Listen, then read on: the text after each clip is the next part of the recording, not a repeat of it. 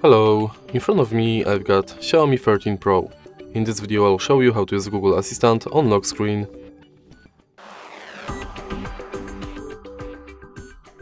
In the beginning, let's go to Google app, enter menu and go to settings.